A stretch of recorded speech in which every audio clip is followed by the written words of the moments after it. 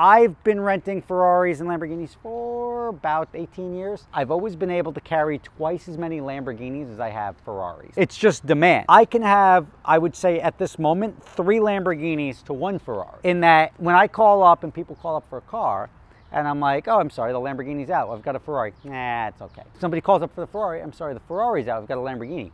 Ooh, I'll take a Lamborghini. It's something that there's a cross appeal to Lamborghinis that you don't have to the Ferraris. And I think Lamborghini just developed itself as a flashier brand.